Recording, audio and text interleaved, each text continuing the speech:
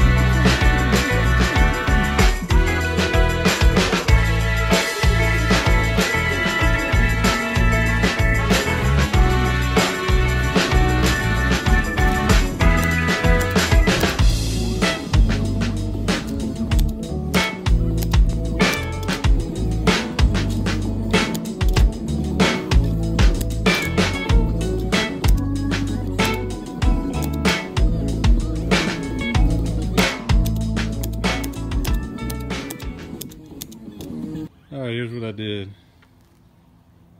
This board here is 66 inches long, and I got my carpet cut at 76 inches total, so that gives me 4.5 inches here on both ends. This is 1.5 inches by 1.5 inches, So when you go to fold it, folds over here, flap that in on both sides, staple it on, and then wrap this one up to cover it, which ends up looking like this. And with it 9.5 inches wide here, when you wrap it, it leaves about an inch, half inch to an inch gap here. And I like doing that, so you don't want to wrap it all the way around, and that's going to take forever for your board to dry out, which they hardly ever do anyway. On my trailer, on my boat, they wrapped them all the way around from the factory, and it's a 2017, and I'm having to replace the boards now. So the width of your carpet, 9.5 inches, will leave you a gap like that to help them dry out a little quicker.